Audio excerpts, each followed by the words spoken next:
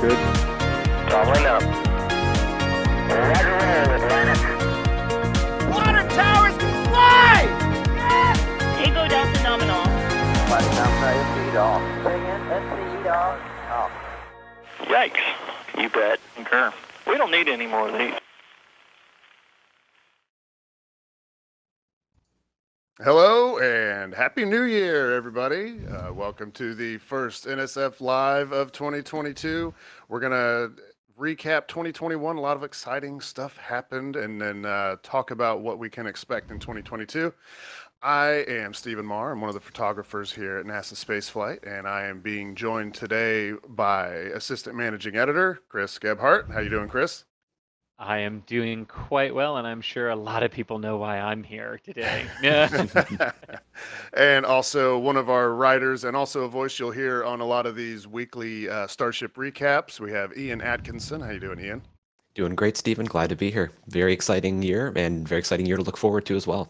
Yeah, we're gonna get into predictions and what we expect to see fly this coming year. But we're gonna start off with, I think, possibly the most important mission of the year, or perhaps some would argue the last 25 years. Oh, by the way, before we get into it, I just want to remind everybody, if you have any questions, put them in chat at NASA Spaceflight, included in the comments somewhere, and we will be able to see that and try to get to as many questions as we can. But yeah, let's talk about the most important mission this year, arguably. That would be James Webb Space Telescope. Chris, do you have any insight? Did you happen to see any news about this thing, this weird golden shaped thing? I slept through it. No. No. I mean, this was incredible for so many different reasons, and you can see the offending plume. We're gonna get to this. You can see the little offending plume that ruined the remote camera shot of this. But no, NASA Spaceflight was one of the very few media organizations in the world, all told about 20, that got access for this mission. And that was spread out across the United States, Canada, and the European Union. Very, very incredible to have the type of access that we did. And you can see the mixture of both the official live NASA feed that we had of the liftoff, as well as the video that I was shooting from the balcony of the Jupiter Control Center, and that's me. There you are. One of the very few moments we have ever shown a face on an NSF live stream of a liftoff. But we thought that was very important to do, just given where we were and how we were able to be there. And of course, that is a real scale mock-up of the Ariane 5 behind me in that image, and I am basically standing exactly where we shot the launch from and where I witnessed the liftoff from, which is about 12 kilometers away from the launch pad on the Jupiter Control Center terrace. So basically at liftoff, when you see everyone on Arianespace webcasts run out onto the balconies from just behind the control center, I was one balcony up above them. So they all came running out below me, and they got to hear me scream, "Oh my God," when it lifted off. And it was much louder than that at liftoff, as the stream can attest. Yeah, I thought it was crazy, and it's probably normal, but I was noticing that the people inside that were kind of in the, I don't know, you call them bleachers that are around like the control room, they didn't run out until like a minute and a half to go. I was worried that they wouldn't all get outside in time, because they all got to funnel through the doors. So thankfully there are many doors, like a concert stadium, to funnel you in. But yeah, the view, and we'll get to it at some point here in the video that we've got of the live stream. It's a very different view, and that's one of the things that going to different launch sites and experiencing the different terrains that the vehicles launch from is really part of the experience. So, in Florida, we're used to, and Baikonur, right, and Wallops, we're used to this very flat terrain where you can see pad after pad after pad after pad, right? At Vandenberg, we're used to, well, the pad's over there if the fog cooperates, but part of the part of the mystique, right, of the Guyana Space Center is that it launches from the Amazon rainforest, Yeah. and we are firmly in the Amazon rainforest for this, and it will remind you of that every day with how much it rains. Yeah. And wasn't there a warning of leopards or what? Was it leopards? They're reintroducing like jaguars. They're reintroducing jaguars right. into the local population there, and one had been spotted just outside of the pad perimeter called the Round Road. For the Ariane 5 and Vega complex there when we were there. So yeah, wildlife preserve, just like we always talk about Kennedy being. But the reason they don't run outside any earlier than that is because you can only barely see like the very tippity top of the payload fairing of the Ariane 5. Oh, okay. And the top of the Lightning towers. So you can't really see the vehicle when it's on the pad there because it literally rises out of the jungle. As it ascends.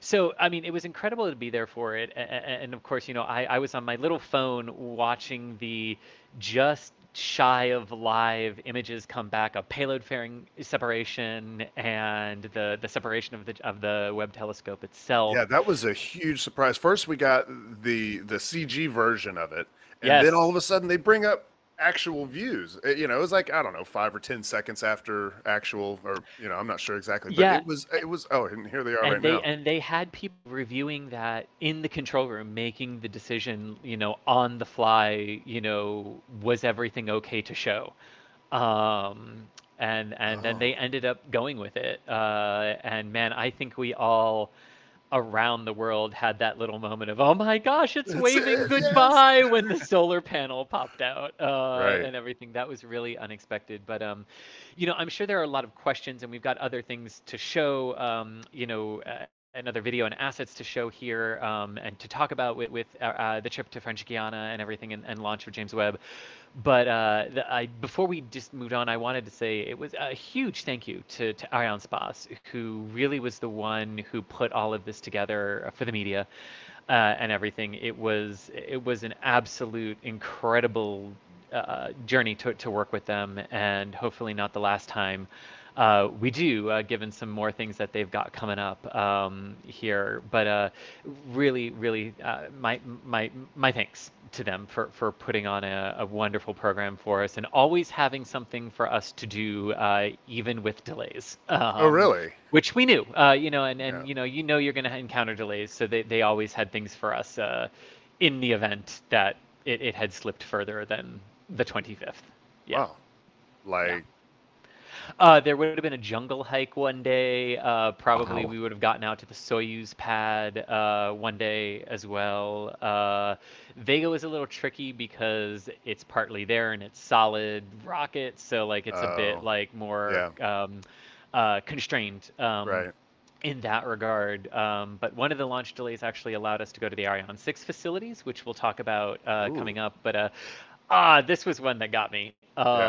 When they said, oh yeah, and then you get to go see it before it rolls out. Like, I didn't think they meant, I mean, like, I'm literally 30 feet from that. Like, This is very, this is a wide angle. And if you know anything about wide angle, it makes distances look further actually. And you're much closer than it seems. Yeah. That is awesome. Yeah, I mean, they brought us right up to it. I mean, we don't ever get that close here at the Cape. Never. Not that close. No. Not without having to sign a lot of paperwork. No,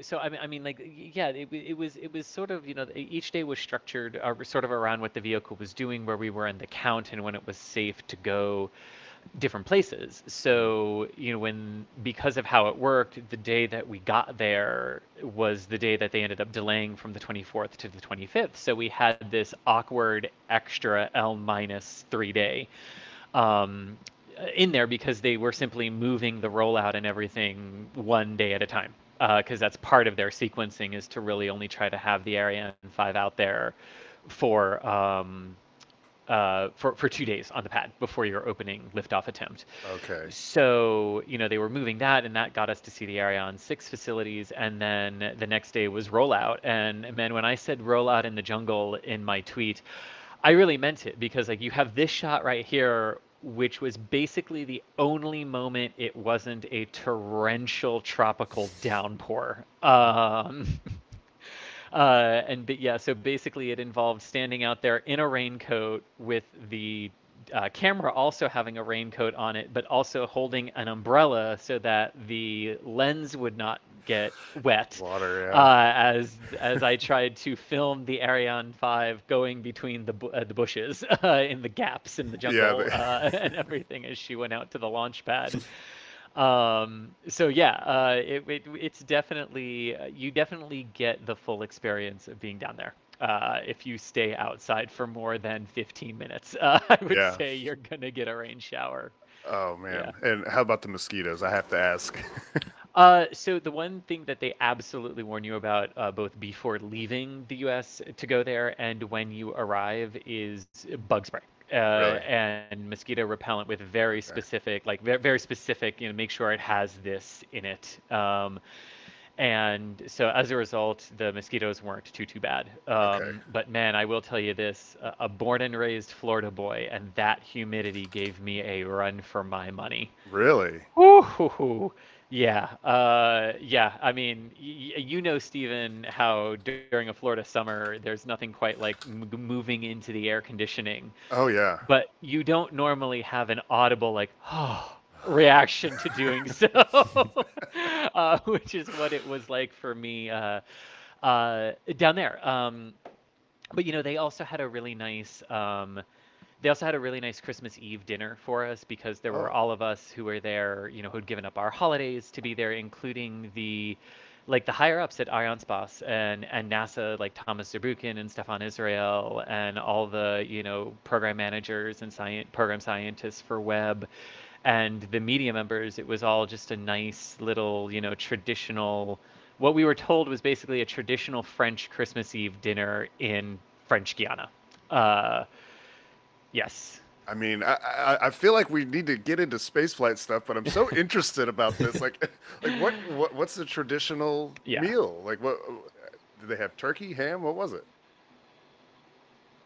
Oh, it's duck. Oh, duck. Okay, Duck. cool. Yes. All right. Duck. Well, look, we can't tarry here too long because I know that chat wants to probably hear us talk about actual space things. Well, that too, and I'm sure they've got questions about this themselves. So they do. And I have one chambered, but give us sort of a rundown of where do we stand right now with James Webb on its way to Lagrange point 2. Yeah, so you can see the sort of live update right here for the distance of where it currently is. In terms of its deployment sequence, the update that we got just shortly before we came on air is that the additional tensioning that they were talking about that was initially yesterday, but they delayed it to today to give the team some time off, is now going to be tomorrow at the earliest. They're really taking a lot of time here to get to understand exactly how the observatory is behaving as it goes through the deployment sequence. And a very important part of the deployment sequence is that each one of those things, each one of those moments can be paused. Right. So it's not like you do one thing and now you've got 15 minutes and then the next thing is going to automatically trigger like you would have in, say, a rocket's automated countdown sequence. Right, where stopping it means bringing the whole shebang to a close, and that's not the case with Webb. Right, we can pause, especially at these very key points, and sort of do what they're saying and let the telescope talk to them. They can get a sense for how it's behaving as it's cooling down, verify that it's behaving as they thought it would during the pre-launch and Earth-based deployment sequences that they took the Sun Shield through. One of the very good things is they practiced all of this, and they got to practice the whole deployment sequence of the Sun Shield on the ground. So the Sun Shield deployment is not one of those, oh gosh, they weren't able to test it before we lifted off things. So was there anything off the top of your head? Yes, the cryo cooler. Okay. The very critical cryo cooler. They could test each of the two components, but because one of the components is on the deployable boom and the other is on the spacecraft bus, so to speak, they were not able to test that completely. But the Sun Shield they were. So, they're stopping, they're pausing, they're taking some more time. Ultimately, I think we can all agree if it takes them 54 days and every single deployment thing works, fantastic. It Yeah, took you that's 54 great. Yeah. days. I'm not counting. You got There's it no all rush. deployed. There's no Exactly. rush Take your at time. all. Yeah. Take your time. Exactly. And you can sort of see them doing this. And another very important thing, we talked about the complexity of Webb's deployment a lot before it lifted off. It's also worth noting that this is also the first time we've done something like this, where we have deployed a telescope in this fashion. Forget the complexity of deploying it. It's the first time we've deployed a telescope like this, where it had to do all of these incredible folds to get into the payload fairing. So don't expect it to take 30 days. Expect it to take longer. But things do seem to be going very well. But of course, it is worth mentioning that the sun shield is where the vast majority, like 87% of the single point failures reside. So this is the moment to really hold your breath. So this is the moment you would really want to see them taking a moment. Right, and so we've got those mid boom arms extended, right? And so it has, in fact, I think the tweet that NASA put out was shine bright like a diamond. So yeah, it looks like that. It's not quite like it doesn't have tension yet, but it does have that diamond shape now, and that's like a big milestone, right? It is. It really is. Because it's not just deploying it and getting it tensioned. It's then all the layers that have to start popping up individually for it, because the sun shield is the thing that not only helps keep the optics clear of scattered light. That's one of the things that the sun shield does. But its primary purpose is to passively cool the array down to between 30 and 50 degrees Kelvin, so that the cryo cooler can then take over and cool it down to 6 Kelvin. Right. And 0 Kelvin is absolute zero. So we're talking very, very cold is where we're headed.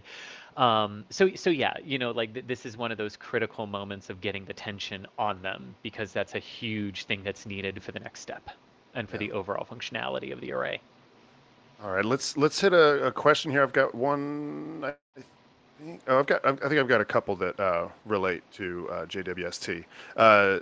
Tony says, if JWST is a full success and went 100%, do you think LAVOR, I'm not sure if I'm pronouncing that right, would be possibly funded? Out of the 4 observatories, which would you like funded? Love you all. Ian, you want to go first? Yeah, and this actually came to my mind when you were talking about the deployment of James Webb. So, like you said, nothing like this has been done before, but a lot of the proposed telescopes, notably LAVOIR, build on the technology of James Webb.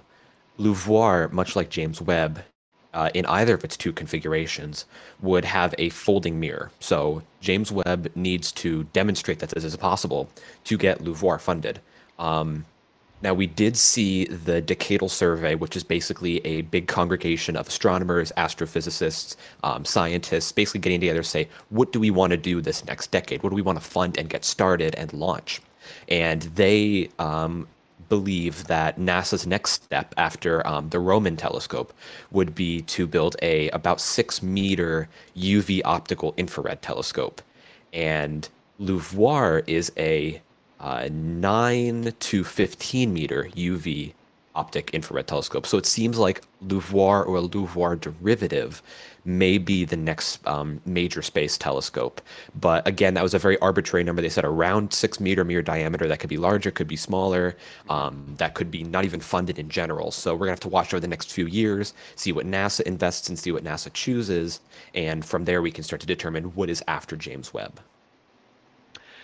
Yeah, I mean, I think to the second part of your question, which one would I want to see funding? Well, all, and I say that with my astrophysicist and astrophysics heart on my sleeve there. All of them. LAVOIR would definitely be huge in that particular range, in that particular wavelength, but. I think one of the main stopping points for LAVOIR and for the types of telescopes that we have been talking about for a long time has been the sheer size, like you were saying there, Ian. The diameter of the LAVOIR mirror being between 9 and 12 meters in diameter. Well, even with the big shiny thing under development down in Texas, it would still have to fold up to fit inside Starship. And holy moly, Yep. Starship's massive. You've all seen it. So we're still talking about, like, even though the size of our potential launch vehicles for these things, even though they are getting larger in diameter and in larger in terms of the mass that they can take to low Earth orbit or beyond with refueling, we're still in this weird phase where you still need the telescopes in some ways to be bigger, to observe in the detail that we need them to be able to see in the wavelengths and how far back they're able to see. Just like we just saw with Webb, having to fold up, 340 some odd times just to fit inside the Ariane 5 payload fairing, and that payload fairing is huge, compared to the other vehicles that we have on the market at 5 meters in diameter and 16 meters in length. So, I think that's a huge element to what comes next. Now, if Starship does prove itself and prove itself to be a thing that can have the finesse as well to handle these really intensive NASA science missions and flagship science missions like LUVAR would be, I think we'd be there, in having a vehicle capable of lifting these things. And having that, as well as having, the price tag, the proposed price tag of a Starship, would be huge for launching something like this. Considering that, the LUVAR mirror is just eyeballing it about 4 times the size of the James Webb mirror, which was itself about 4 times the size of the Hubble mirror. So you can see how we're scaling here as we go out into the future. All right. Well, let me see.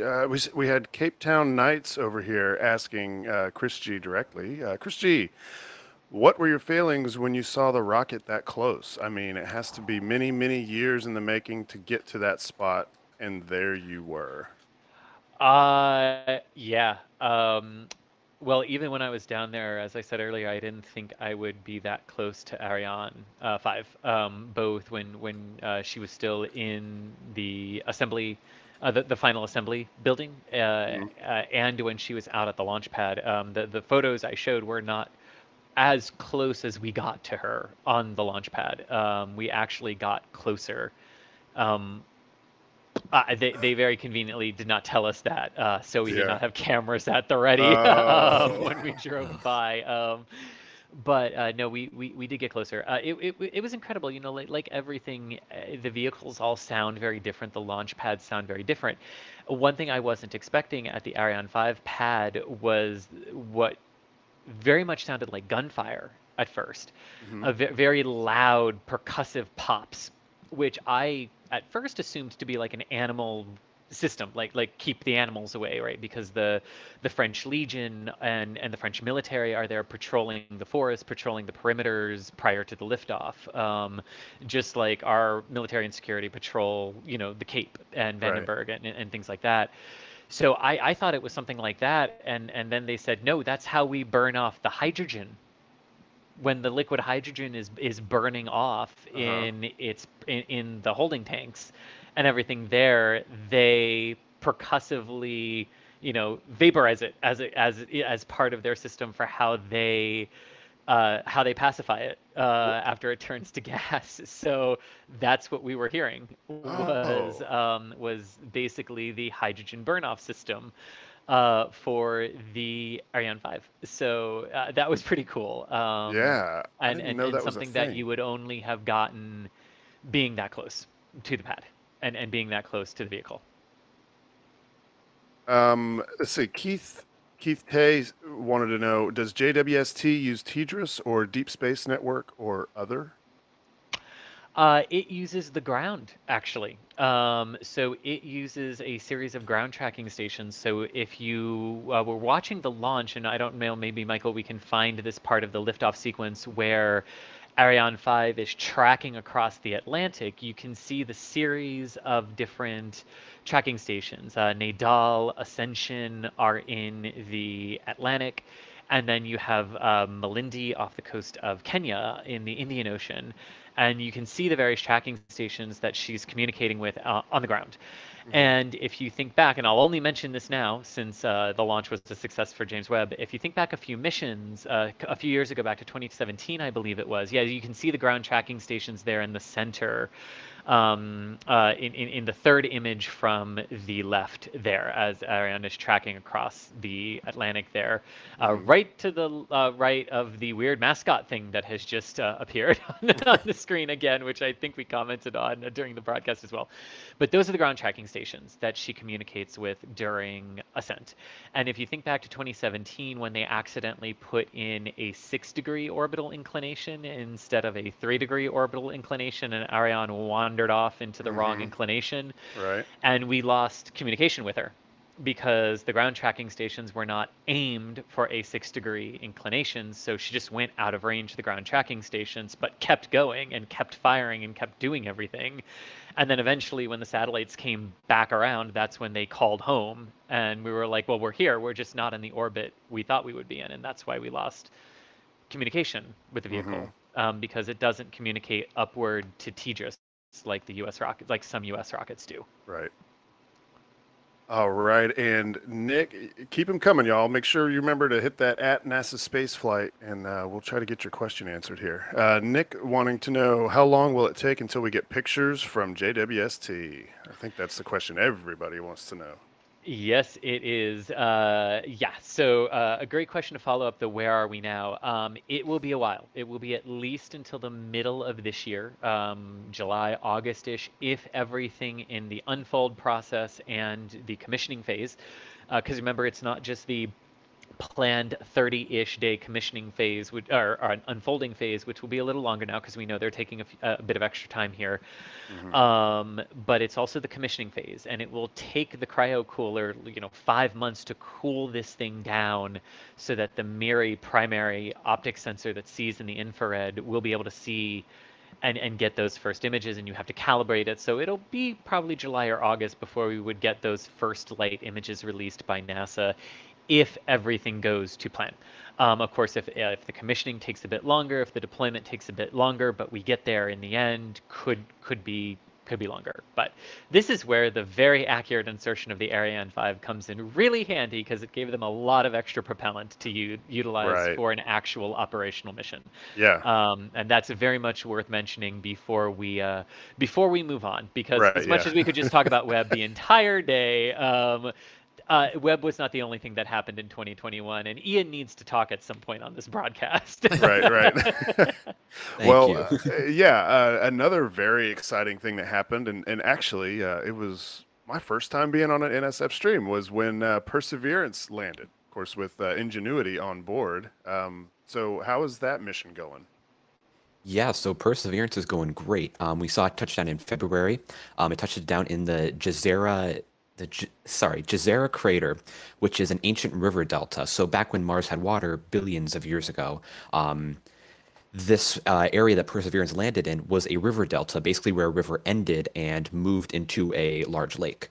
They think that this area, out of anywhere on Mars, may have a high chance of having life if Mars ever had life. So the main point of the Perseverance mission is to find signs of ancient life and better understand the history of Mars. But Perseverance was not a single spacecraft. It actually brought along a little passenger, Ingenuity, which is a little drone. It's about the size like a cereal box or so, like a small suitcase. And Ingenuity is a little small drone with 2 propellers on top, and it was to demonstrate and gather data on what it's like to fly on another world. As of earlier this year, there had never been a flight of a winged or propeller vehicle off of Earth, but that changed when Ingenuity took off. As of now, it has completed over 15 flights. And it's just keep chugging along. It was originally supposed to just do 5 flights, but NASA loved it so much and it's brought back so much useful data. It's actually part of the science mission now. And they're using it to determine areas that it's tough or would take a while for Perseverance to go to and figure out, oh, is this area of any scientific use, or is this actually safe to drive this way? Which is a major benefit. It increases the safety and the science return of the rover mission. And I want to highlight one specific thing that you just said, because that's sort of the abstract, and it's already done that, because if you remember back when Perseverance went to do its first sample collection as part of the sample return portion of its mission, and they looked in the tube after they collected the sample, and they're like, there's nothing here. What happened to it?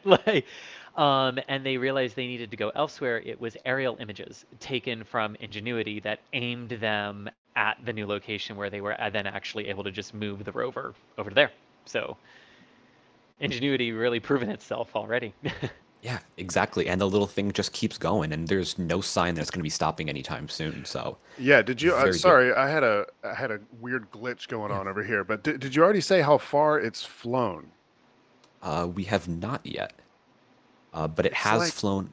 yeah, It's go like ahead. 3.6 kilometers, I believe, so far. It's flown. So impressive. And I know like before they actually started testing out Ingenuity, it was a lot of, this is just a demonstration test and, don't expect too much. But what it turned out doing is actually assisting with the primary mission, right? Like it's actually done a little bit of scouting already, right? Yeah, Hmm. absolutely. And that's its main purpose now is to be a scout for Perseverance and to figure out, hey, this area over here looks neat. Let's check it out from the air and see what it's like. Let's go there with about a minute of travel time instead of days or weeks Mhm. or months of travel time. Yeah. Or saying, this area looks neat. We think we can go this way, but we're a little concerned. They can see it from the air and realize this is a dangerous obstacle, or this way over here looks much safer and much faster. And they've already had a situation where they determined a path and they took Ingenuity up, looked around a little bit, and said, okay, that looks a little dangerous. We're going to take this easier path around that. And it's going to dramatically increase the scientific return and the safety and longevity of Perseverance because I'm going to end my tangent here, but we saw the Spirit rover, which was landed in, I believe it was like 2004 or so. It got stuck in the sand and it was unable to keep moving, and eventually it died because of the angle the solar panels were at and dust collection. So even though Perseverance is powered by plutonium, if it got stuck, that would suck. Hmm. So just being able to make it safer, determine safer and faster paths, great benefits overall. Yeah.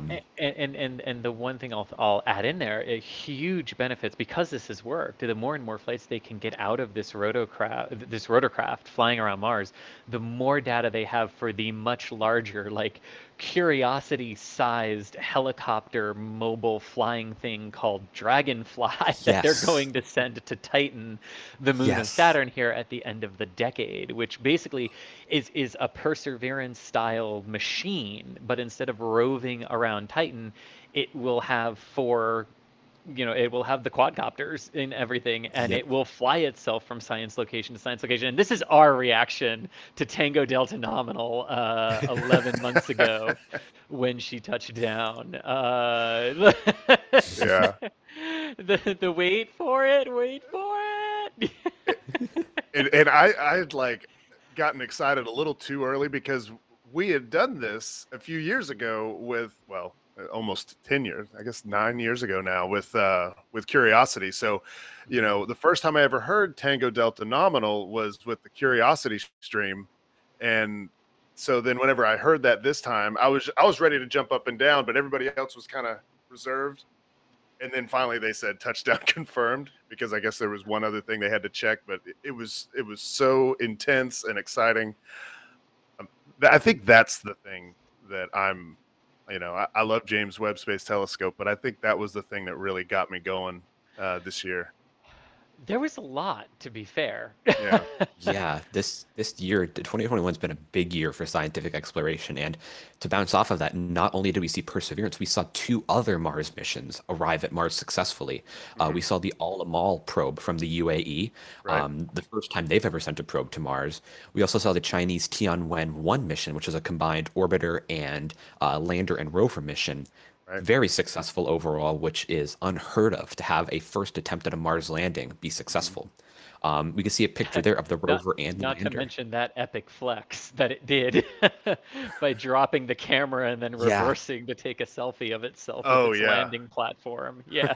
yeah, this mission is all about deployable cameras. The rover's deployed cameras, the orbiter has deployed cameras. We saw a few days ago, and the orbiter, the Tianwen-1 orbiter, deployed a camera to look at That itself itself, yeah. looking at Hmm. Mars. And it's just crazy to see that. Like, look at this. That looks like a render. Like that. Yeah. I And yeah, know. there's the picture there. It's Right. Yeah. unbelievable. Yeah. This is something you just don't get because, well, they don't typically deploy a camera just to look at at Hmm. itself. Yeah. Um, And, yeah, and, and, super and cool. like the beauty of this is like we keep being surprised at these selfies that the mission keeps sending back when maybe we shouldn't have been, because like the first thing it did after leaving Earth orbit was to pop out that first CubeSat and take a photograph of itself that they could then transmit to the world to say it's real. And of course, Yeah. a lot of this is China proving to the world that they're actually Yeah. doing what they said they're going to do. But Right. Ian, what you said, A, unprecedented to go for the trifecta on your first attempt to begin with. Yep. And even more jaw-droppingly awesome that they succeeded across the board on all three of them on their very first attempt. So that now makes India, the UAE, and China all succeeding at Mars on their very first attempts. And Yeah. that's Yep. really impressive when you think that, you can't just say, oh, it's because the technology has improved, because the European Space Agency lost the Schiaparelli lander just a few years ago trying to Yeah. land on Mars. No one would say that they're a technological newbie No. at this. Russia has very sadly yet to really succeed at at Mars endeavors, so it's not just technological advancement. There is still a lot of everything has to go right. So, Yep. major congratulations again. I know we Yeah. said it earlier in the year, but yeah. Ooh. Yeah. And when's the last time we've seen pictures from the little rover there? I don't remember seeing any anytime recently. It's been a couple That's- months. Yeah. Yeah, I think so, but we haven't heard any news on anything going good or anything going bad, so... And China is not the most publicly transparent space agency in terms of what they're doing, what they plan on doing. It's a lot of just like, hey, we are doing this in 10 minutes, or hey, Yeah. we just did this 3 weeks ago. Yeah. So business as usual, it seems. It might just be sort of we've shown everybody that we did it, and now they're just doing science. Yeah. I'm sure we'll hear about any major discoveries. Yep. And And, also, and to be fair, you don't see pictures from Perseverance and Curiosity and Ingenuity every single day. Right. When they're out there. So yeah. Right. Now you see them more frequently than we're getting them from the Chinese lander. I'm not saying we're not, but Right. yeah. fair is fair. Yes. All right. Let's see. Any questions regarding Mars? I see Nick asking what the expected lifespan is for Perseverance. So it's a little open-ended. The primary science mission is set to last a full Martian year to Earth years, so still 1 year to go on the primary science goal for it. Ingenuity has blown past its, every expectation we've had Yeah. for it. So at this point, we're literally just using Ingenuity until it won't go anymore. The reason I say it's a little open-ended is because both Perseverance and Curiosity use radioisotopic thermoelectric generators. So they use nuclear power sources, very much like the Voyager spacecraft that are still operating 25-ish and more years after liftoff. It's a little open-ended because that will decay, and the heat that we use to power the systems and keep the vehicles heated and everything will eventually reach a point where we can't do that. The benefit is that we don't have to stop during winter months like we had to do with Spirit and Opportunity, because the power source remains constant. But it's a little bit of a give and take, and you can also start doing things with the rovers like, oh, well, if we don't drive them as much anymore, that's more power that we have for science. So you can sort of, at a certain point, start to do power trades with them. Yeah. But to be fair, we're just starting to get there with Curiosity in doing the power trades with it, and not in any alarming degree of time. So Percy still has a long way to go before we would even start to think about that. But because it's nuclear and because there are trade-offs, there's not like and after 10 years, the solar panels won't be enough anymore, because we don't have that with those particular rovers. Right. Okay. Any other thoughts on Mars before we move on? Because we do have so much. We've got to cover so much. We're going to talk about. We still have to go through everything else. There's lots of rockets and stuff that happened. Space tourism. Yeah. Okay. Yeah. So let's. There's let's actually move one on. little point. Okay. Go ahead. The next year, or I guess this year now, we're going to be seeing the ExoMars launch from the European Space Agency, the Rosalind Franklin rover. And that's been Right. delayed. That's the one that missed the window this year, or Yep. last year. It's been delayed a few times because they found an issue with the parachutes. They were doing some last-minute testing of the parachutes to ensure they worked, and they found a major problem with them. So they delayed it to the next launch window, which will be, I believe, around September or October of this year. And Rosalind Franklin will be a medium-sized rover, a scientific mission for the European Space Agency, and it'll be using the ExoMars orbiter, the trace gas orbiter, which is already at Mars, to do orbital photography as well as doing communication back to Earth. And that's a joint prospect between the European Space Agency and Russia, and part of Russia's contribution is the Proton M rocket. So let's hope the gravity sensors are on correctly. Okay, a little proton jab there.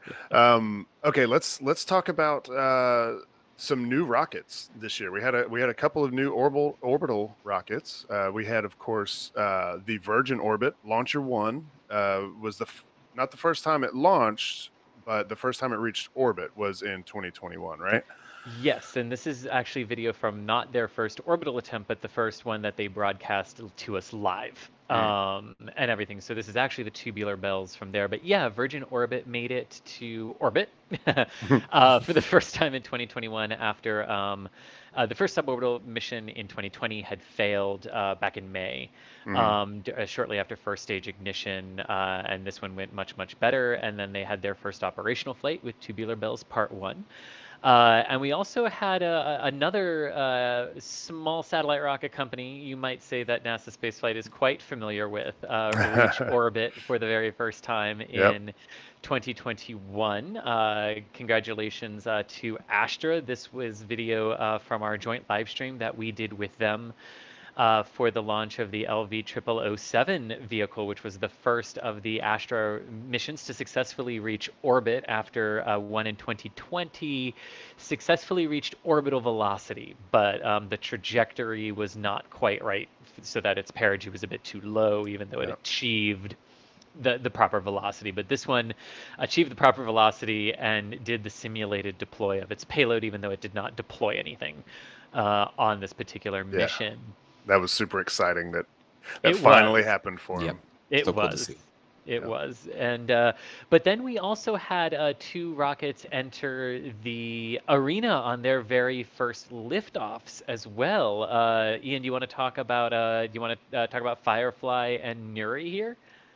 Yeah, so with Firefly, their Firefly Alpha rocket, that's supposed to be a bit on the higher end of the small sat launch rocket, a little under a ton to orbit per launch. So they did their first attempted launch out of Vandenberg here. We can see a video from Jack Beyer from NASA Spaceflight, who was on scene there.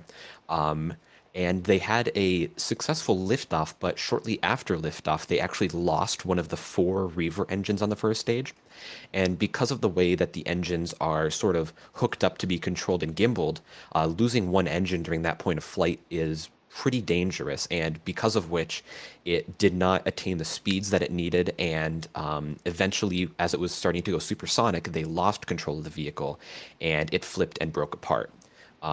However, that is not all bad news. They still had a successful liftoff, got a lot of flight data there. They got a lot of data out of the engines, and they are currently getting ready to do flight attempt 2 sometime this year. And that was the one that had the little interesting boo-boo of when it blew. Some of the material landed in people's yards in Southern California, which kind of led to an interesting look by the FAA at maybe what their upper level wind limits are in terms of directional speed for some future launches out of Vandenberg, because we very much, that's what we always try to avoid. If a vehicle has to be destroyed by range safety, is, what's that calculated risk that stuff could come back onto land, and we normally don't allow that, and it happened sort of very abnormally with this mission. But of course, the launches out of Vandenberg did not cease. The Falcon 9 then went, the Falcon 9 went days later out of Vandenberg and launched twice more out of there afterwards. So launches out of Vandenberg by no means stopped, but it was an interesting little moment of that doesn't happen very often. And we did actually stop and look and evaluate the cause of that. Yeah. Yeah, and then we also did see the first launch of Neri, which is a new South Korean rocket. You see it lifting off here. The launch went pretty well, however, it did not completely succeed. They did lose it during third stage burn, I believe. However, for the first launch of a rocket, getting through the vast majority of the first part of your flight is a lot of great data. The engines on this flight did get some previous flight data during a test a few years ago. However, they did get a lot of good data from this, and they are looking to do a second test in the near future. So a good, very, very good attempt at a first flight from Neri. Almost made it, but unfortunately, they did lose it during the mission. So those were the two contenders that didn't quite make it this year, but they did get a lot of flight experience and definitely some priceless data because you can't simulate everything on the ground. Right. You need to eventually make flights to get that last bit of experience, to get all those forces acting together. And from there, you can start to get some serious data and move forward with getting a successful mission. Right on. And then we also have this year we had China put up a new space station. Actually, did they put the space station up, or did they just send humans up to it for the first time this year? Both. Okay, Yep. that's what I thought. Yeah. So the first core, the core module, the Tianhe of the Tiangong space station, was successfully launched, and we did actually see the first crew missions to the station. So this is just the first of 3 modules that are going to launch to the station. The other 2 will be following in the next 2 years, possibly. It's not completely clear what that schedule is looking like. We did see some initial spacewalks being performed, and overall they're outfitting the station, getting it ready, and beginning to do some initial science on board the station, which is very exciting to see a new modular large space station coming online. Yeah. Because of international agreements and or I guess we could say disagreements, China is not allowed to be a part of the International Space Station project. So they now have their own large space station, their own modular space station, and there's talks between them and other countries and other space agencies to collaborate on the Tiangong space station. So it'll be interesting to watch that develop, watch new modules launch, new crews launch over the next coming years, and to see Tiangong become fully operational. Right. And there's they have a crew up there right now, right? So what's our number for people in space? Yes, they do have a crew of 3 up there right now, and adding that onto the International Space Station's crew of 7, we have 10 people on orbit right now. Very cool. We're getting closer and closer to the future. It's so exciting to see, and we've had people tallying as we're going to talk on this later. As space tourism missions launch, that number will slowly peak up to about like 4. I think we had 16 was the maximum this year. I believe that's what we got to. There was a very brief period where we had 7 on the station, 7 on the ISS, 3 on the CSS, and then when Virgin Galactic went with Yes. their 6, I think that threw it to 16. Yes. Yep.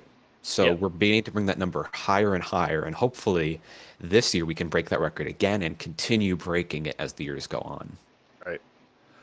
All right. And then, yeah, well, speaking of sending people to space, how about space tourism? We might someday get to go ourselves. And here we're looking at footage from Inspiration 4. We all want Yeah. to talk about that mission. How cool was that? Well, The yeah, I whole mean, the lead up and everything was awesome, you know. And the support for St. Jude. I'm sorry, I asked y'all to talk, and then I just started talking. no, Yeah. go for it. Go for it. Yeah. And and by the way, thank you to everybody who showed up to the stream and showed their support for St. Jude. I don't think any of us at NASA Spaceflight could have ever expected to raise as much money as we did for the kids at St. Jude. Yep.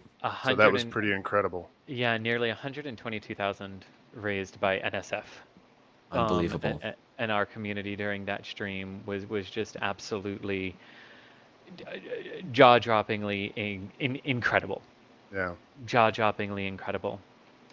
And then the launch itself was, of course, awesome. And there's been some talk afterwards. Like, did they choose this time for the jellyfish effect? So, I don't know if we'll ever truly get the answer to that. Yeah, but it was perfect, wasn't it? But it was perfect, and like we could talk a lot about that, but I'll just very briefly say, because I'm sure there are a lot of questions about this and some of the other tourism things that we have. Um, this meant a lot to different people. It meant, Mhm. it meant the most to some because of the fundraising efforts it was able to do for childhood cancer research. It meant a lot for others just based on being able to see yourself, finally be able to go to space to see, people who NASA would never allow because of disabilities, Mhm. and quote unquote safety concerns, finally be able to go to see them, take the time to begin to investigate how diet can be used to help control diabetes in space so that maybe you can lift that barrier as well. There were so many things that meant a lot to people that they did and that they chose to do on that flight that set it apart from just a joyride Mhm. mission. But the moment that really got me was when Cyan and Haley wrapped their arms around each other and then walked down the crew access arm Mhm. together, Yes. Yeah. not just going as a crew of professionals, Right. right? But going as friends. Yeah. That got me. Yeah, it was a I just lot. got chills. Yeah, the whole mission there was just it was well designed. They knew exactly what they were doing in terms of the signals they were sending, and I think it set a precedent, honestly, in terms of just what space tourism can be, what space-related crowdfunding can be, and just really fundraising in general. There was a lot of good things done here. They did a lot of things right, I think. Yeah. And it's going to be tough to follow on, I think. Like the next private missions, you have big footsteps to follow in, and Mhm. it's it's gonna be it was a good time, honestly, to see Dragon's first sorry, it's completely leaving my mind now. Dragon's first tourism mission, that was not NASA. NASA was not involved in any way. To see SpaceX really becoming an independent operator of crew launch vehicles, and I think we're going to see more commercial crew, or I keep saying commercial crew, more space tourism flights. Yeah. Private crew flights. Private There you go. crew flights. Yeah, I'm like, Commercial wait, crew's what do you technically call right, but that? that's something different. Yeah. Right. But Yeah. yeah, it's really set a precedent. We're going to be seeing a lot more of space tourism flights over the next few years, and I don't know, And I here's don't really one have of many them. words to say. It's just very exciting. Yeah, Yeah. and in addition to the tourism flights, one of which we're seeing right now, I mean, very much worth mentioning that we are less than 2 months away from the next private astronaut flight, and private science flight with the Axiom 1 mission, which will take 4 crew members up to the International Space Station for about a 2-week mission, here on a Crew Dragon as part of the start of those private astronaut use missions and Yeah. voyages to the Mhm. ISS, but coupled with helping to prepare the ISS and NASA and Axiom for working together, because Axiom, if that name sounds familiar, they are the ones who are actively building the new modular additions for the US operating segment of the International Space Station. Right. So, there's those, but then we also have the suborbital tourism flights, and these are the ones I'm going to call tourism for Yeah. now. Yeah.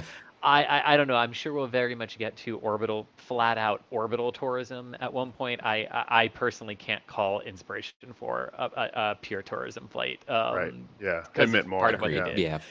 Yeah. But yeah, we had Blue Origin, which developed also a nice little cadence this year too, which I think Yeah. was perhaps the biggest of the two suborbital stories. Not just that the two major suborbital companies did it, and did their first crewed passenger carrying crewed flights, this Right. year. Virgin Galactic had obviously done crewed flights before, but with pilots. Mhm.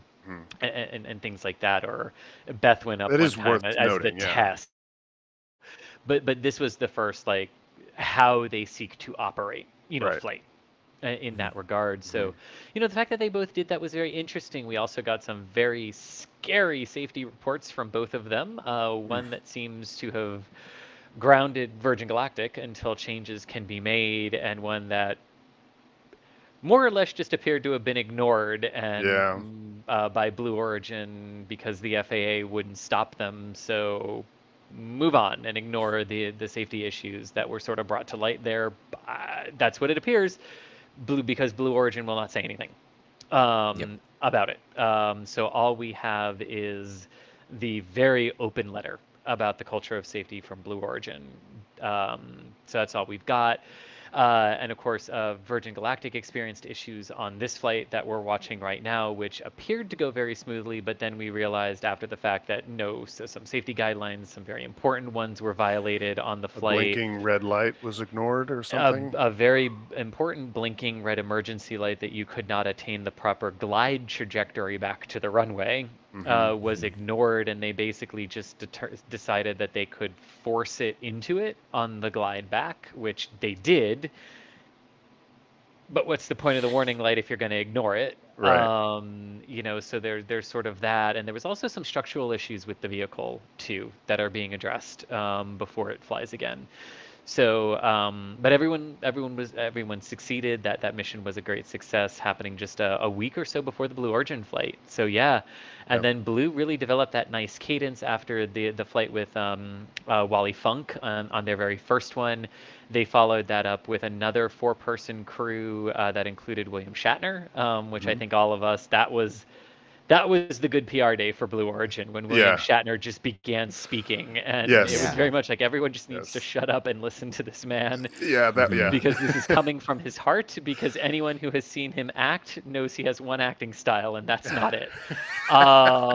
You know, He was so a like, changed man. Fair enough. yeah, Yeah. He was. that was incredible. Yep. That was incredible, and then they followed it up in December with their third. So they are establishing a very nice cadence at Blue Origin Yeah. with their Yeah. suborbital Impressive. market. Very impressive. Yeah, They said very that they cool to wanted see. to do a couple more flights before the end of the year, and they surely did. Yeah. Let's see. We've got. There was also a couple of Soyuz tourism missions. Well, one wasn't. I don't know if you'd call it tourism because it was. They were making a movie, right? Yeah, Ian, I'm curious on your thoughts on this. I definitely give the tourism award, the orbital tourism award, to the Misawa flight. Yeah. Yeah. I would more just classify the movie one as that. There's your for-profit commercial venture. Yep. Yeah, it's Roscosmos just happened to beat us to it. And before anyone says anything, oh, we shouldn't be filming movies in space, you better be saying the same thing when SpaceX launches Tom Cruise, because that's been announced. Yeah. You know, I've not heard any gripes about the we'll filming. get to yeah, we'll Okay. get to that. I heard a few Okay. gripes with when Russia announced it, but I Oh. also very quickly was like, and this is fine. Yeah. But anyway, yes. I don't know. I'd give that to just pure, hey, if you can make a profit and film a movie in space, go for it. Yeah. If you can do it safely, then yeah. Yeah, No they're problem. they're flying up for a business purpose to the space station. There was no major disruption to the station activities, and they went about their day. And I don't see a problem with that, honestly. Yeah, I just think it's just a neat thing that we're starting to see that, and that it's just normal. They just launched people to the space station to record a movie, and they went back after a few days. Cool. Yeah. Yeah. So let's. I just looked at the clock, and we're already an hour in. So we still have predictions coming up for this year. So let's try to burn through some Starship testing that happened this year. It was a big year for Starship and Starbase in general, and a lot of growth down there. Just look how nothing there is in this right here. You're looking at SN10 here. And Yeah, this- maybe we could Yeah. use this section to take some questions, because Yeah. I mean, it was, like SN8 flew at the end of last year, and then 9, and then 10, which blew up in the fog. That was the fog one where you didn't see anything. right. And then you had 11, which blew as well. Didn't quite make it. And then you had 15, which succeeded, and Yep. stuck It the landing. stayed intact. Yeah. Yep. But I'm sure there are a lot of questions that maybe we could hit on the little time on the time we have here. There are some. Let's see. One had Oh, to and do. sorry, I misspoke. 11 was the one in the fog. Right. 10 was the one on the pad that we yes. Yep. One question, just the first one I saw. What differences will Raptor 2 have from 1? So according to Elon, quite a bit. It's being simplified a lot with the design for rapid reusability in mind, and a lot of the lessons that they learned from Raptor 1 production. Basically, the last update that we got from him was that if you look at Raptor 1, it's going to look like Raptor 1 is a mess compared to Raptor 2 when you see all of its plumbing. So according to him, very simplified in that regard. And Soham Borad said, "How can you forget about HLS?" And you're right, we did not mention HLS. That was definitely a thing that happened this year. Well, because I Pretty big figured we'd news get a story. question on it. Yeah. Ian, want to take it away? Yeah, so HLS was a very smooth sailing, very easy selection. No, not at all. HLS was a thing that happened. And what HLS is, it's the landing program or the landing system, human landing system for the Artemis program. And there were three main contenders there that became finalists. There was SpaceX with Starship. There was Blue Origin with their national team. That was a more traditional style lunar lander. And then Dynetics with their lander, which was a very interesting one with drop tanks and vertical solar panels. It was an interesting design. Cool. Yeah, it was very cool. But ultimately, because of funding restrictions and because of program-related observations and what NASA had decided would be the most reliable, would be the cheapest, would be the most real to come to reality, they went with SpaceX's Starship as the sole contractor for the human landing system. This for the first one, right? That's just for yes, the first one. For the there will first still one, be others selected later, possibly. Yes, this is just for Artemis 3 or Artemis 4 or whatever's going on. And then afterwards, they will reopen the competition. Obviously, SpaceX will likely have a more mature system, but Blue Origin, Dynetics, other companies can toss in their new contributors or their new competitors. But NASA did choose just Starship for Artemis 3. This brought about a lot Someone wasn't happy. Someone wasn't happy, and Blue Origin performed a lot of lawsuits. They stopped the competition. They had to stop all NASA involvement on the Starship program for several months. NASA was not allowed to really really listen into what was going on down at Boca Chica, at SpaceX with Starship in general. And no doubt it has delayed the HLS program. In the end, the lawsuits were dropped, and NASA is now allowed to continue ahead with Starship. And it seems that their next sort of observation in the program will be the orbital test flight of Starship, which we're going to get into. Right. Yes, And actually, go ahead. Sorry, Chris. And I think one quick thing, because I know Michael has a thing that we really want to do here as well, but we've got a couple more questions I think about Starship. Very important caveat to what you said there.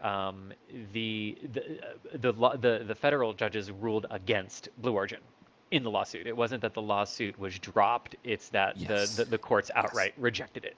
Yes. And everything, and basically said you have no leg to stand on here. And worth it in fairness's point to point out that the Government Accountability Office protest from both Blue Origin and Dynetics, very worthwhile, a logical step that companies have when these awards don't quite go the way they want. More so the lawsuit after that. After the GAO said you don't have a leg to stand on here. It was more the lawsuit after that ground it to a halt for another 5 months, that everyone just sort of threw their hands in the air and went, oh, come on, you lost. Like, yeah, absolutely. And it's perfectly normal. And like, there's really nothing wrong with being like, okay, we want a second check here, just like to make sure everything was unbiased and make sure everything was looked over properly. Totally understandable. But then like moving on to lawsuits and sort of being like, well, hang on a second is... Yeah, and especially since NASA was very clear, it's just for the first landing. Yeah. It's just for the first one. Whether that ends up being Artemis 3, Artemis 4, called something else, who knows what it'll ultimately be. But especially since NASA just said, hey, it's just for this one. After that, we still want a second one. We just can't afford to have two and then down select to one. We're just going to down select to one now, which they could totally do. Yeah. Right. Okay, so I think just because we're already getting crunched for time. So we promise this next part is really interactive, right? Yeah. So what we've done, well, what Michael has done, he has a series of questions, and he told me yesterday we all must answer. There's no like bowing out and be like, "Oh, I don't know." And so he's gonna flash up some questions or scenarios or whatever on the screen, and we each have to make our predictions and have some discussion perhaps about it.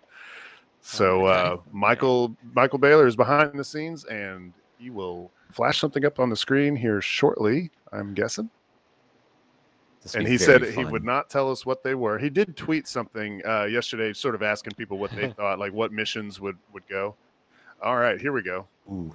Will a Starship reach orbital velocity in 2022? If so, which month? Ooh. Month. Oh, man. I would say yes. He's tricky I'll also here. say yes. Yeah. Yeah. I will say yes. Yes.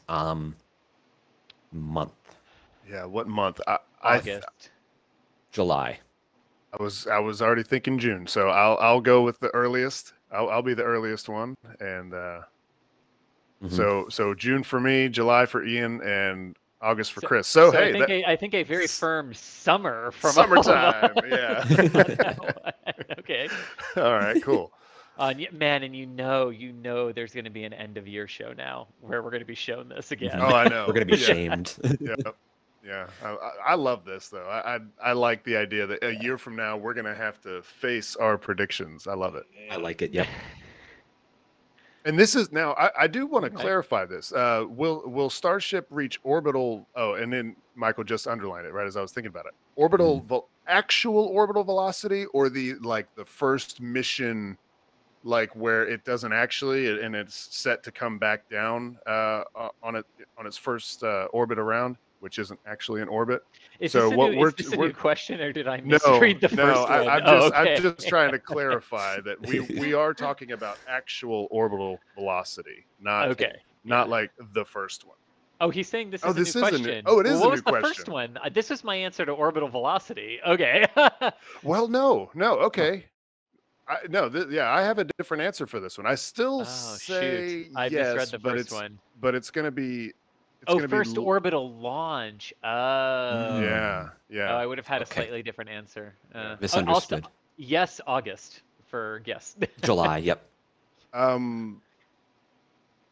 think it'll be later. I think after the first orbital launch, I think I'll go with August actually. So I'll go with Chris with the August, and obviously that's a yes. I think I'll clarify my previous one, even though what I said will stand. First orbital attempt, I think would be earlier than this. I'm going with it reaches orbital velocity on the second orbital attempt. Okay. Yeah, I'm with you, Chris. I think it would be if I had to guess for a first launch attempt, May. Yeah. That's my thoughts. So sorry, Michael. There's an asterisk next to his answer. Oh, will Vulcan launch in 2022? No. The answer to this could affect the answer to another possible question that might be coming. My gut says no. Oh man, I would love nothing more than to see Vulcan, especially Vulcan launch a Dream Chaser this year, but I can't see it. Definitely won't happen. Absolutely not. Let's see. Can I ask a side question? How many Atlases are left? Like what? Oh, they can't switch. They can't. Yeah. They can't switch what's on it to. They have an end date now for Atlas. Yeah. I think there's 20, 30 left. Something like that. Okay. Yeah. So it's quite a few. I mean, either way, it's not like there's something ULA can do. It's all sort of in Blue Origin's hands. I'm just going to go against the grain and say yes, because I really want to see Vulcan launch. Okay. Whew. All right. Up next, will Artemis 1 launch in 2022? Yes. I say yes. Yep. Yes. It might be summertime or so, but yes. Early summer, maybe in May at the earliest. But in the calendar year, yes. Yeah, definitely. Definitely. Will Orbital Flight Test 2 launch in 2022? We're talking about Starliner here, y'all. If you remember, in December of 2019. Yeah. Or 20, December 2019. Was it 19? It has been over 2 years man. We've been fixing this. Yes, because I just think at some point they'll find an Atlas mission to shove off the manifest to give it a slot. I agree. Yeah, but that's why I say yes to that, even though I know we're not caveating it here. I'm I still think going Boeing to. will flash. I think Boeing will flash their International Space Station. This is a NASA mission card and bump some commercial mission Yeah. to some further launch window. Well, Ariane 6 launch in Ooh. 2022. I don't have nearly as much insight into this Man. as y'all probably do. It's definitely got a shot, but it's definitely got a long way to go. As much as I would love to say yes, I'm gonna say a begrudging it'll miss it by I'm gonna say a begrudging no, my caveat being that it will miss it by like a couple of months. But I know we're not Agreed. caveating Okay. it for the Yep. snapshot, but my Right. answer would be no. Yeah, Yeah. they have I agree. No, Just there's because gonna be the Pathfinder still has. Sorry, I was there, Steven. Sorry, Ian. Like I was No, there. go ahead. Sorry. You're good. Mainly because the Pathfinder still has to get there. They have to do all the fueling tests at the pad. They have to static fire this thing at the pad, and the Pathfinder is then not the one that does the first flight. So there's a lot to it that would just lead me to go. My normal gut will just say they'll miss it by a couple months. All right. Yeah. Well, then I will go with y'all. No. Let's see what's next here. This is fun so far. I like Yeah, this. I It love is. this stuff. Will Terran 1 reach orbit in 2022? Ooh. No. No? I'm gonna go against. Reach orbit. No. I'm gonna go against your grain and say yes, only because they have several missions already booked for 2022. Now, again, that is absolutely not an indicator that they're going to launch several missions in 2022, but it seems like they're confident they have the capability, or at least the possibility of the capability of launching several times. And I'm gonna give them the benefit of the doubt. On the first mission, no. Second mission, maybe not. But I think at some point this year, I could see them reaching orbit. Yeah, I was going to kind of say something along those lines. If they've got enough time to reach like their third or fourth attempt, that seems to be sort of the magic number with first orbital attempts. So if they got the time, then I'll go ahead and say yes. Yep.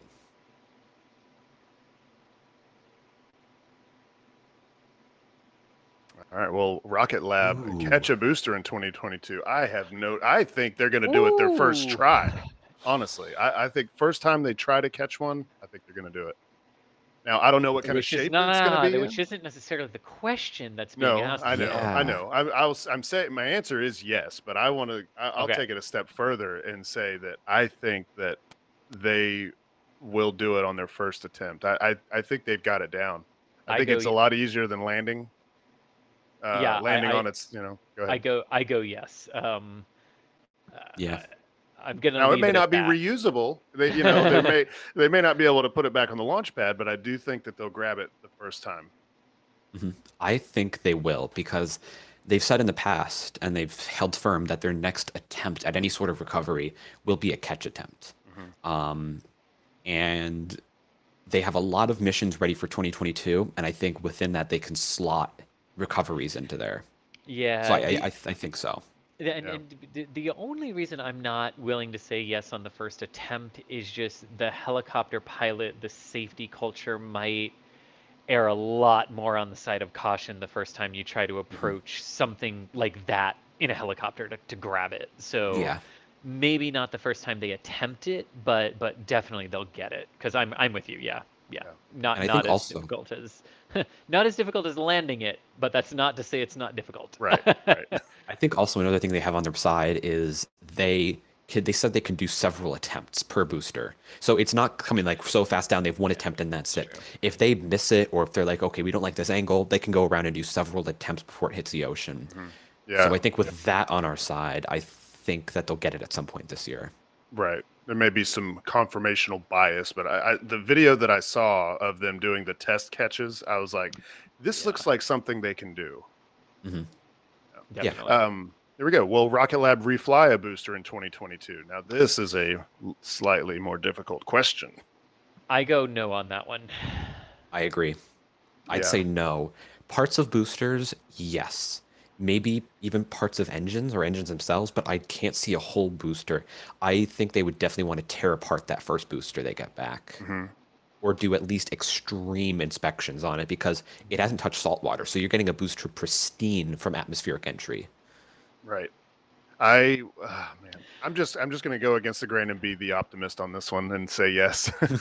Now, to be fair, a lot of that probably has to do with the cadence that they end up hitting, and it is worth noting that like Rocket Lab did suffer a failure that they recovered from very quickly, here, but they have not attained the flight rate that they've been talking about yet.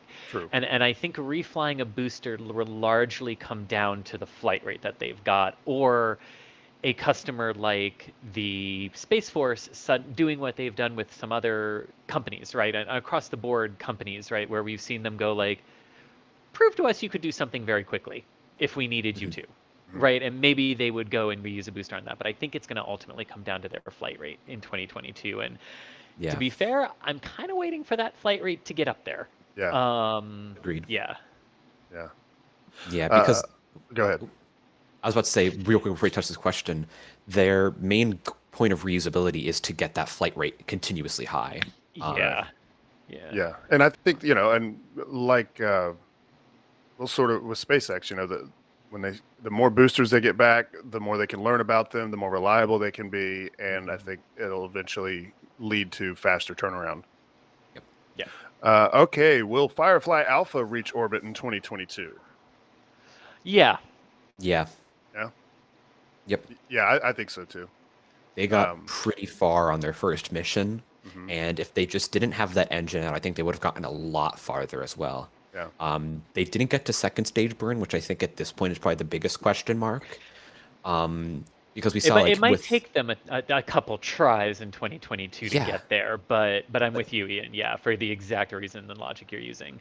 They're getting ready for a mission in February, but there have been recent news about what's going on at the company, and that's really putting it up in the air. But I think sometime earlier this year we can see a next attempt, and I think this year they can get to orbit. Yeah, I guess all of this assumes that all of these companies aren't bankrupt by the end of the year. But anyway. Anyway. Space is not only hard, but it's also expensive. And competitive now with all the small sat launchers. Yeah. Yes. Yeah. Speaking of, ABL. Will ABL reach orbit in 2022? This is the company I know the absolute least about, so I'm gonna probably go off of y'all's insight. Same here. I do know a bit about that them. we're hesitant on the others. No attempt yet, right, to reach orbit. So this would include the first launch attempt. When you go back through history, I think we figured this out. If you go back through history, it's only 3 rockets that didn't carry a lot of lineage forward reached orbit on their very first attempt throughout history. That is a tall bar to cross. Even with today's technology, I go no. I just don't think they have enough time for first attempt, gauge what goes wrong, and do a second. Right. Where are they launching from? Yeah, Kodiak, I believe, is their first one. Yeah. Honestly, so yeah, like you said, this is a brand new thing. I would say no. Also because their schedule's kind of up in the air. They've been pretty quiet. Now, maybe they're coming from an Astra point of view where they're all of a sudden going to say, here's our launch pad that's set up. Launches tomorrow at noon. But I would say no because we haven't seen an attempt from them. We haven't heard much from them about what's going on. And we haven't really seen hardware, I don't believe. So I'm going to go up and say no. And just in case people don't really know who Able is, they're a space company based out of Texas, developing a new launcher system, and they've done testing throughout the U.S. and Georgia and Spaceport, New Mexico. Their first one is planned right now for it's the flight of the RS-1 rocket is planned for Kodiak Island, but they've also got some flights planned out of the Shetland Space Center in the United Kingdom, as well as Cumberland Island near St. Mary's, Georgia, as well, coming up. But basically, it's an RP-1 kerosene and liquid oxygen rocket is what we're talking about here. For reference, capable of bringing about 1,300 kilograms to a low Earth orbit. Oh, sorry, Southern California. I misspoke. Southern California Company. Sorry. Yes. Neat. All right, and then we've got, will Ingenuity still be flying in December of 2022?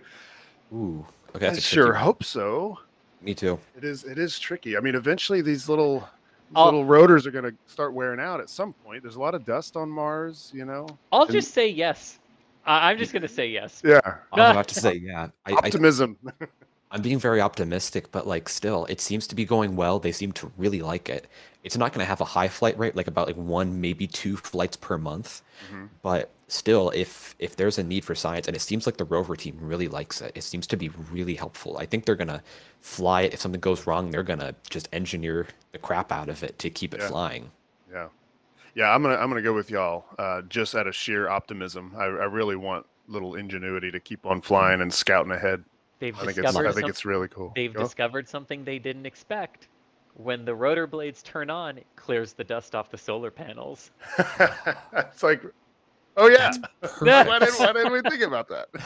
So that will help, but obviously not Yeah. impervious to solar cell degradation. Obviously, if there's a dust storm, God forbid, Oh man, you know, just like things like that. But I'm topples it going with over. yes. I Yeah, wonder if they have some kind of a plan for like if it gets blown over on its side or it's done.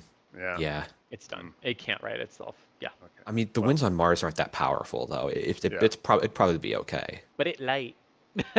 Yeah. Ooh, Ooh. will SpaceX reach 15 flights of a? We were talking of Falcon a Falcon 9 of a booster. of So 8. one Well, one just did 11. Yes. No. no, you don't think so? I think no, because we've had very slow progress this year in terms of getting booster flights up there. I think we ended last year with what, like flight 8 or 9 or so, and they have a lot more boosters coming online. Like they have 1067, 1069, 71, so on are going to be coming in. Probably want to use those because they're newer.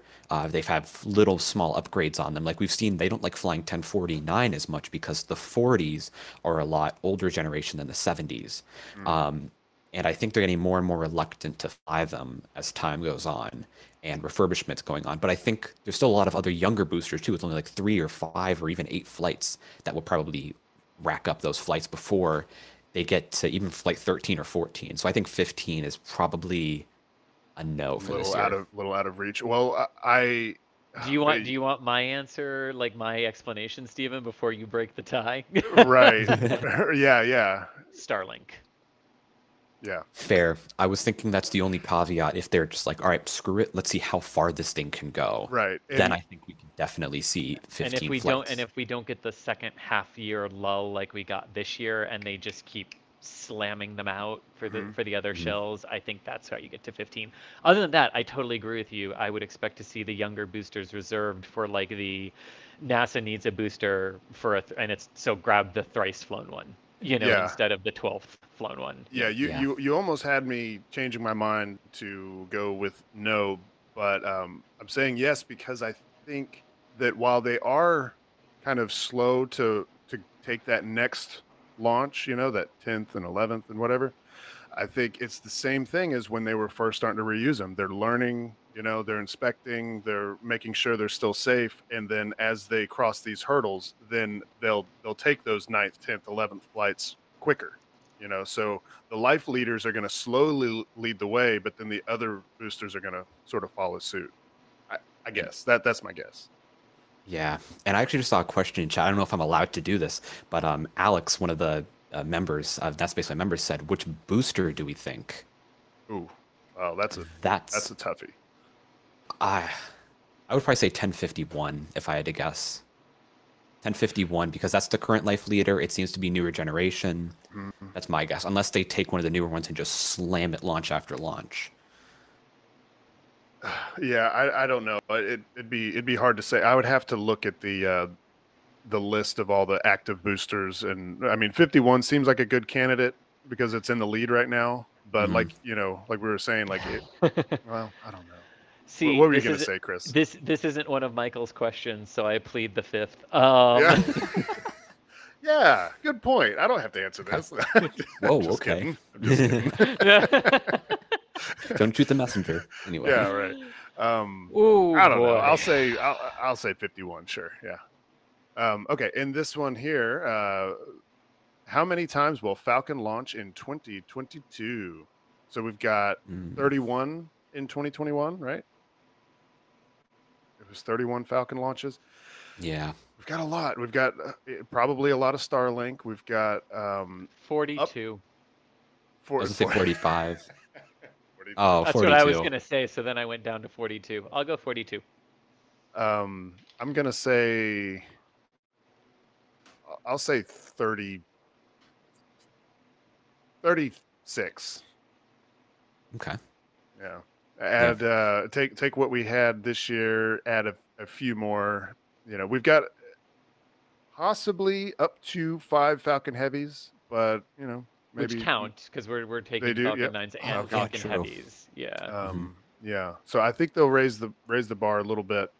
I don't know about the 40s, but we'll see. Yeah.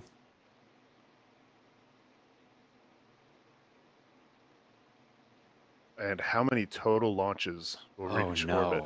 Ooh, we'll we get reach to- orbit. Do we get to add how That. many reached orbit in 2021? Oh, hang Yeah. on. Yes. I can. That's something that I tell. don't know. It was just over 100. Wow. Okay. 2021 in spaceflight. Hang on. Well, those humans, boy, they be launching things, I tell you. Yeah, how many did we do? There were 146 total launches, of which 135 reached orbit. So 135 reached orbit in 2021. I'll go with 153 will reach orbit. $1, Bob. Yeah. Yeah. Oh, Well, I hate to break it to you, but you're gonna lose in week 1, Steven. Yeah, I'll go. It's kind of in the same ballpark. I'll just go an even 150. I'm gonna say 160. I just think with the rise of the small sat launch industry, there's definitely be a lot more. Y'all and are I think, cowards for not picking a specific number. yeah, probably. Well, it's fun so in that. hard to estimate exactly. That way I can legitimately say missed it by 1. You know. Hey, if 151, I will still have missed it by 1. And I'll go, no, you hedged, no, it is sorry. Okay, what will be the next lander to land on the moon? Ooh, So dang. we've got, what is it? Capstone is coming up. Is that Capstone is a orbiter mission to test out a new lunar orbit. This is specifically to land. All right, to Chandrayaan land. 3 is coming up as well. Peregrine is on its way. What's the possibly one with Vulcan? What's the one Rocket Lab's launching? Is that Capstone? That's Capstone. It's just an orbiter, though.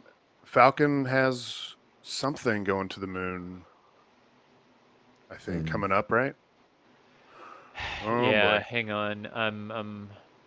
Michael really put us on the spot with the last one. You real wow, this is yeah, so that's good. okay. So I'm getting help in the background. Nova C is on SpaceX for the first half of the year.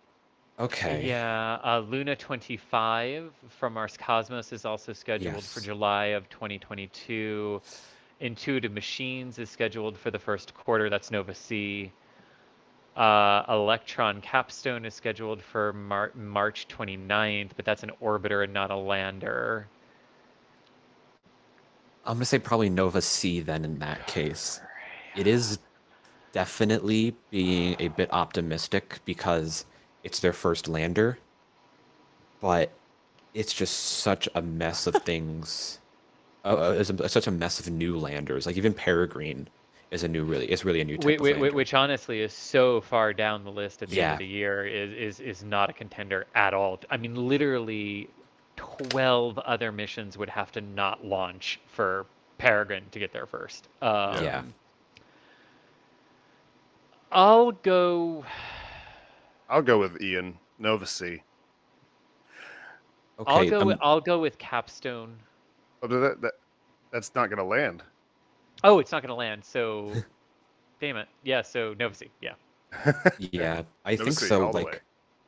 Yeah. It's so tricky, but it was selected for CLIPS, so NASA is working with them. So I think having NASA's expertise on your side definitely increases your chances here. Well, now it doesn't specify what type of landing it is. You know, hitting the surface is still landing. A fast landing. And that was our last one. There are some super chats that have come in, and oh my goodness, Dank Jeb, wow, saying Happy New Year. Just want to thank the entire NASA spaceflight team. Wait, I just lost my spot. For keeping the immensely complex and high-risk news site, forum, and YouTube channel going. I can't wait to see how this year goes for this awesome team. This year in spaceflight is shaping up to be amazing. Thank you so much, Dank Jeb. That is super. Wow. Thank you. Thank you for that.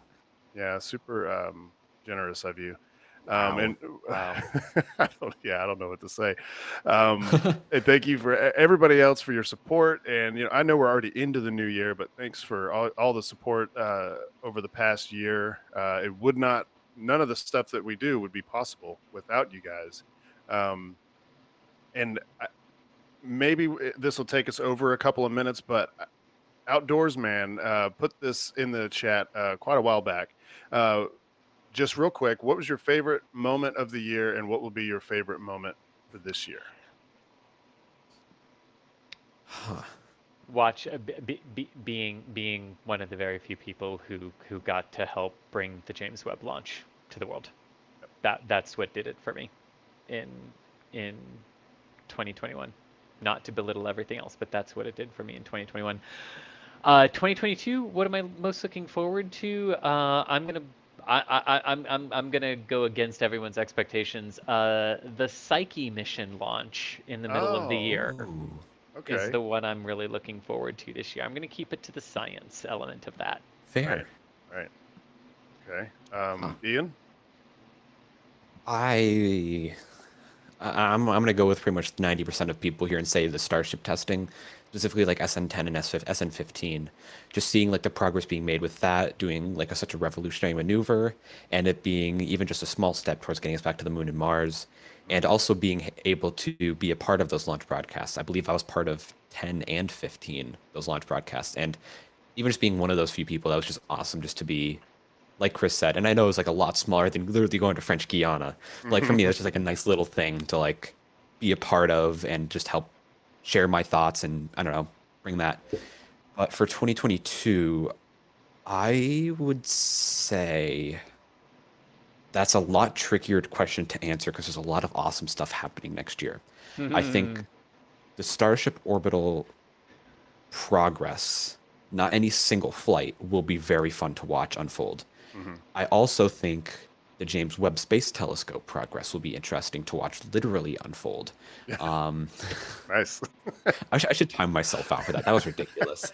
I just want to take a moment to say that Hagen Warren had the spaceflight quote of the year on his first ever outing on a stream of any kind when the solar panel on Webb popped out and he went, 1 down, 343 to go. Yeah. That was hilarious. I can be real quick. My favorite thing, I already said it was the Perseverance landing. I just love that stuff.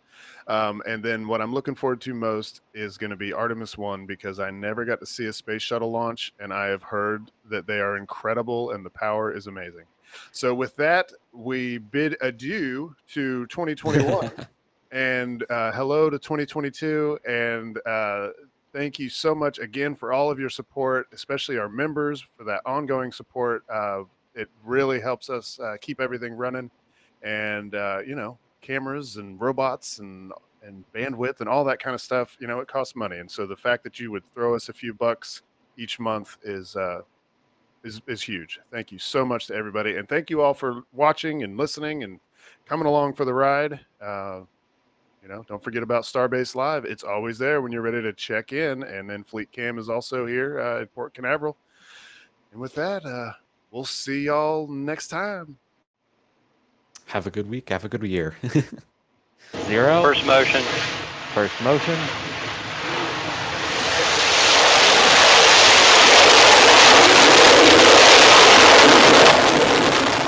Mary is doing an absolutely Oh perfect, my gosh. and the flip looks like they lost a piece Oh. there. Oh. Oh. That was down to the final no. landing Down to engine. single engine. Was that intentional? Oh my God, the Should legs. land on one engine. Oh! Landing leg deployed. Is it gonna, Oh my God! You can do it! You can do it! is it gonna stay? Oh my Is it God! landed? It did it! No! It did it! Whoa, whoa, whoa! Whoa! Oh my God. There you go. There's your methane leak. Did it? Our camera, It hit the ground. Okay. our camera, flying debris and pieces of Starship. There's stuff smoking on the ground in front of the camera. Please, come on. Oh, it's do so it. smooth. Do it. Do it. Oh, Oh. come on. Right here! Oh my god. I landed on Hopper. That is incredible. Great work, Jack. Drop. There it There it goes, goes. There it goes. There it goes.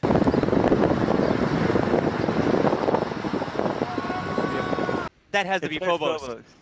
Yep, That definitely says Wow. That's it, Brady. Good job, dude. Nice. Welcome to the Guyana Space Center, where we are live on location for this incredible and historic mission. In second engine cutoff, and Astra's LV0007 has successfully reached orbit. There is a new orbital rocket. Starship prototype Ship 20 has been mated with Super Heavy Booster 4. We have Merlin engine ignition and liftoff of the Falcon 9 with Inspiration 4. Go, everyone! I'm deeply, deeply inspired to what you all have done today by what SpaceX has done. And this whole program as a whole, space is kind of amazing.